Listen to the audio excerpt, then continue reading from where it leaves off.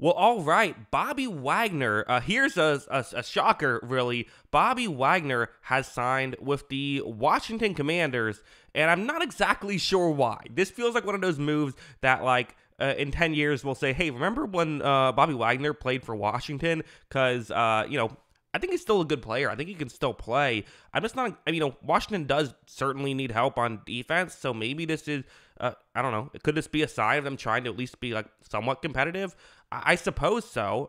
Now, I guess I'm saying it's a surprise, but in hindsight, maybe it shouldn't be because Dan Quinn is the head coach of the Commanders, and obviously, I believe they won a Super Bowl together back in the day. So yeah, I mean, it kind of does in some ways make some sense to to reunite. And I'm assuming what's happening here, I'm assuming the logic here is Dan Quinn doesn't want to go in and say, let's just suck, get a good draft pick. What Dan Quinn wants is to build a roster that can at least be all right off the bat, right? Doesn't have to be great. Doesn't have to be a spectacular roster, but you want to get out of that losing culture mindset. And Dan Quinn, say what you want about him being kind of a, only being successful because of Kyle Shanahan in Atlanta and all that stuff. Like, he did help the Falcons kind of, reach higher heights.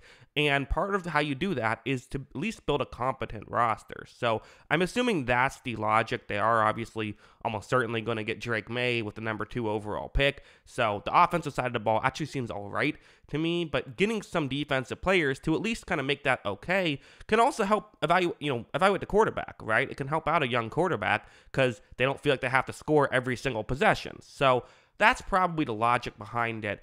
I think the question, though, is why wasn't there more, why couldn't someone else make the move? Why couldn't, I don't know, Seattle? Why didn't Seattle re-sign him? Or like a team that's maybe trying to be more competitive right away, but maybe Washington's that team?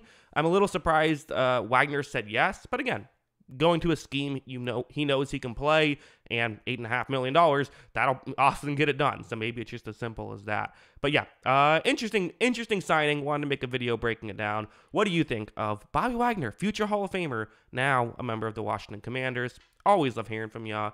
And of course, as always, thanks for watching.